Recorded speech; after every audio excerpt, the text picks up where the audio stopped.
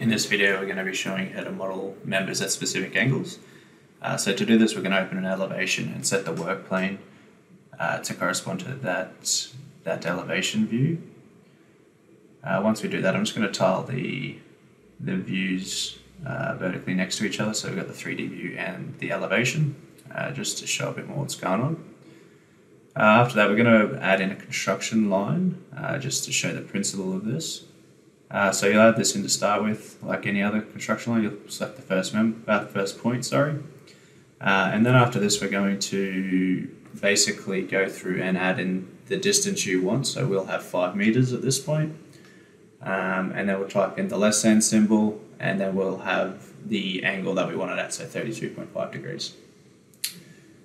Just for reference, we're just going to measure this angle out, so that we can just confirm that it has gone in that. So yeah, we got 32.5 degrees there.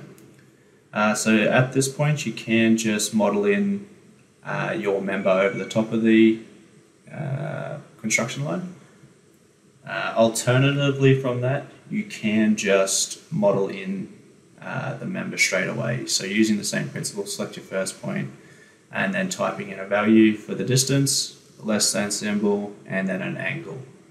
So we want this at 7 meters at 82 degrees, and that'll give us that member there. Thank you for watching.